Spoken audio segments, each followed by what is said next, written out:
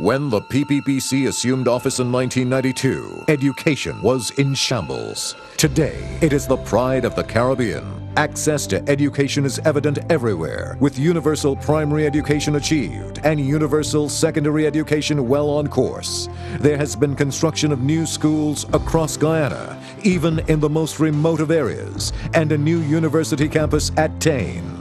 With the introduction of the Guyana Learning Channel, education was delivered even further, and a compassionate nationwide school feeding program now helps ensure children never go hungry. Education, another example of tried, trusted, and proven performance by the PPPC, working together for a better tomorrow.